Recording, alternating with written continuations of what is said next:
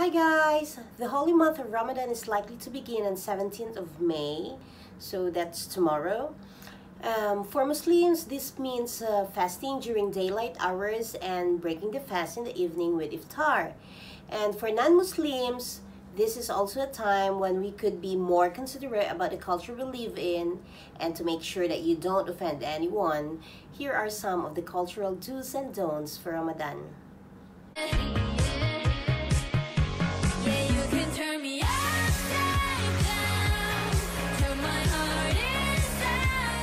So first, don't eat, drink, or smoke in the public during the hours of daylight. Most Muslims in the UAE fast during Ramadan, and yet these people go about their jobs with the same dedication. So it's therefore important to respect those people who are fasting and avoiding eating or drinking in the public. Because if you would still do, best case scenario, you're just being rude. Worst case scenario, you may find yourself arrested and fined. Next is, don't use offensive language or gesture.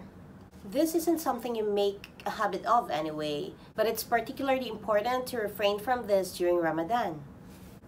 Don't play loud music, as it may offend those people who are fasting. Playing music through your headphones is allowed as long as it is not audible to the people around you. Another one is, don't dress indecently. We should refrain from wearing fitting clothing out of respect to those people who are observing Ramadan. This is particularly important when visiting malls, hotels, restaurants, and other iftar tents. Avoid public display of affection. While this is the rule to bear in mind throughout the year, demonstrative acts of affection with the members of the opposite sex will cause particular offense during Ramadan. Okay, now let's start with the do's. Do put your money where your mouth is and get involved in a wide range of charitable organizations.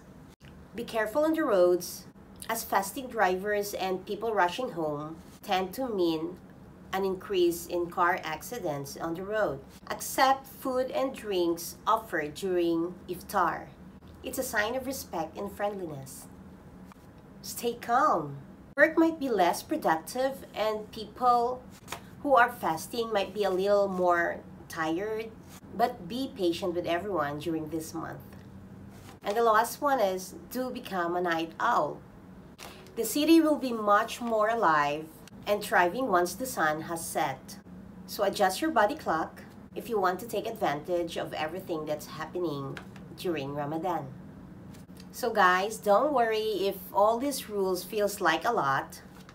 Ramadan is peaceful and serene time that only lasts a month. So try to enjoy it while it's here. So I would like to greet you in advance, guys. Ramadan Kareem, everyone. May Allah bless you abundantly. May He gives you a peaceful and serene life throughout the year.